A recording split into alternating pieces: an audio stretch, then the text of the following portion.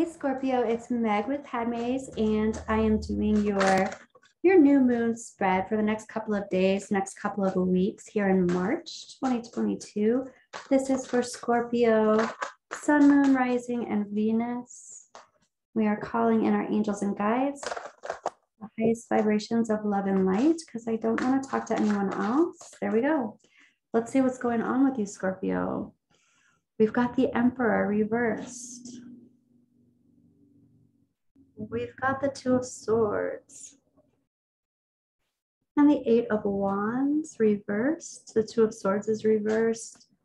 Sheesh, we've got the King of Cups reversed and we've got the Seven of Wands. What is happening, Scorpio? So here we have this Emperor, and the Emperor is the culmination of all of the kings. And when he is reversed, he is that powerful. He's the culmination of all of the kings out of his element. So not feeling like he is, I want to say, I'm hearing the guardian, not feeling like he is the guardian, not even feeling like that is his role. And the Emperor is very much a protector. So when he's reversed and he's that powerfully reversed, he's feeling like he's out of control. So there's this out of control feeling. There's this decision that has been made. And this decision has been made, but there's not been a lot of communication around it. Or a decision has been made because there hasn't been a lot of communication, which is throwing this Emperor off, making them feel like they're not in control or in charge.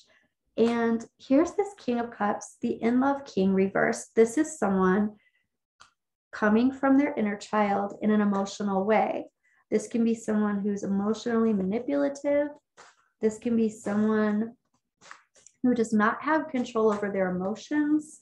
So I want to say this Emperor that you're dealing with here, Scorpio, this is you or it's somebody else's energy that you're dealing with.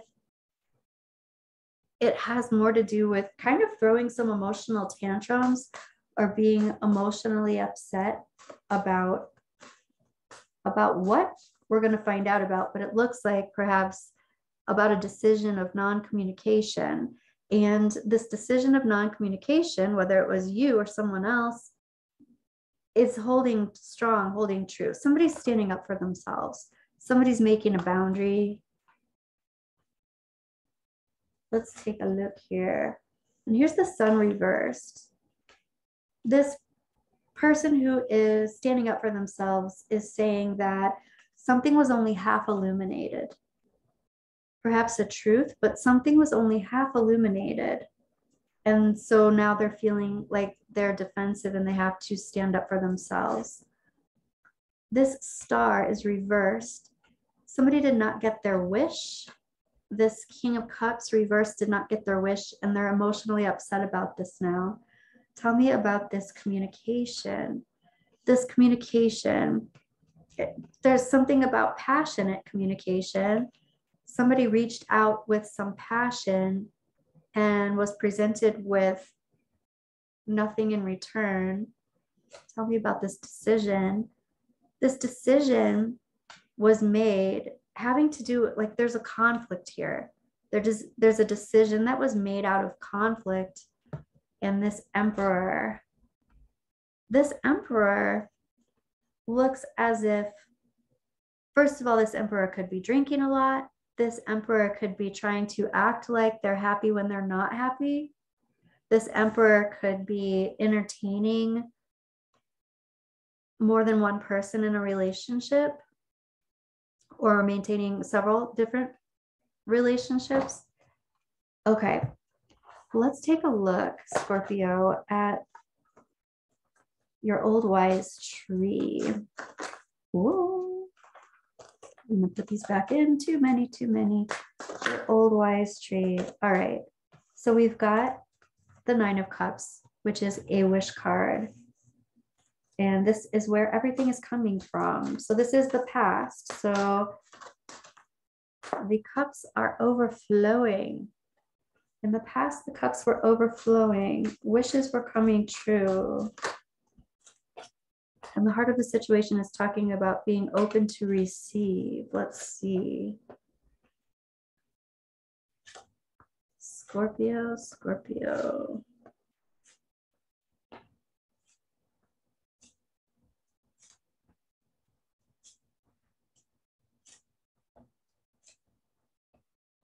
Okay. So we are looking at being open to receive. Okay, here's the deal, Scorpio. Being open to receive something that is not truly divinely on your path. Whatever it is that is yours, it'll never leave you. You'll never miss it. And it almost feels like the heart of the situation is talking about being open to a path that is not truly yours. This is coming from this place of everything being divine and beautiful, wonderful, like having dreams met, having wishes met. And then we get to the heart of the situation and it's like, but those perhaps weren't actually yours. Ugh, okay. Your higher self, I know that doesn't feel good. Your higher self is saying, I might be vengeful, I might be angry, I might be upset, but mostly when I see the Queen of Wands reversed, I feel like she's frustrated because she doesn't know where to channel her energy. She has a culmination of energy, a ton of it, and she doesn't know what to do with it. And your angels and guides are like, okay, you need to seek the truth. You need to seek your truth and channel it there. This could also be tell the truth. When you tell, like the truth will set you free kind of thing. I'm going to get back here. Happening now and into the near future is talking about back and forth reciprocation of energy and resources. In this deck, it's also called the generosity card. This card is definitely about generosity sometimes. But it's also about equal generosity, some kind of exchange of energy. Big picture is talking about coming out of hibernation, coming out of recuperation, coming out of meditation. Your advice, now we'll come back here, is talking about a complete death and complete rebirth, a cycle. Your advice is to end a cycle and rebirth, start again. Release the idea. This is a possible third party, but this is also collaboration. Release the idea that you need a collaboration of some kind here. And you're saying, I have resistance to moving forward and moving on and moving through a rite of passage. I want to know more about this. I have resistance to getting balance. I also have resistance to patience. Okay, so past, present, future, we've got the Knight of Pentacles, which is reversed. This is really about in the past, digging your heels in. It's like stagnant energy. I'm not budging type energy. And then we have the Seven of Cups and the Magician in the present time. So this is about manifesting lots of opportunities. This is also manifesting lots of options. This can be people. This can be actual opportunities, things that you love. I'm hearing new divine passions. It kind of feels like trying to recreate all of these wishes that were coming true. Trying to recreate, trying to get the band back together, trying to recreate all of those things. But I want to keep in mind that all these wishes were not necessarily your true path. So there's this advice to change the cycle, end one cycle and rebirth, but it's to end a cycle of things that were not, that are complete, that you don't want to bring into the future. Yet it kind of feels like in present time, you might still be trying to bring that old stuff back or the old way of doing something back. However, I will say this, here's the Eight of Swords reversed. This is like, these are all my old past stories, and I'm looking at them differently. I'm realizing that I have to look at this differently. I'm realizing that I have to look at a truth that I haven't been looking at, or tell a truth that I haven't been telling, maybe to myself or maybe to others. But this is channeling that truth now into my field rather than all of this other stuff. I feel like even this happening now and into the near future, being generous is sort of being magnetic and attracting these opportunities. I would just say, be careful about attracting the same type of cycle. Okay. So let's take a look, Scorpio, at what your angels and guides want to tell you about the next few days here, next couple of weeks, new moon energy for the month. Oh, new directions. Look at that, all of these wishes, new directions.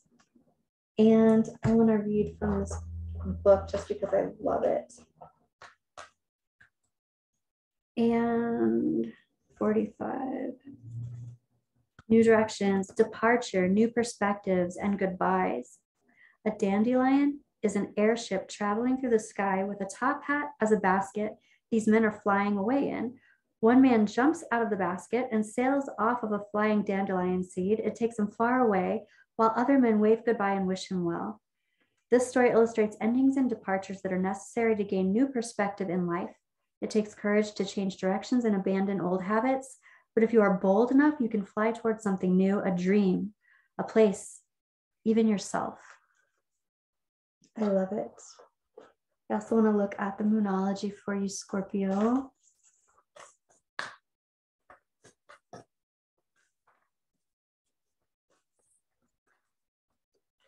Your angels and guides want to tell you, step out of your comfort zone. I feel like that might have to do with this truth. Whether you're telling yourself or someone else, stepping out of your comfort zone. Moving into your North Node energy, your soul purpose energy. Prosperity lies ahead. And here's new moon energy too. So some kind of epiphany, some kind of prosperity, some kind of information, resources coming to you. Step out of your comfort zone. Prosperity lies ahead.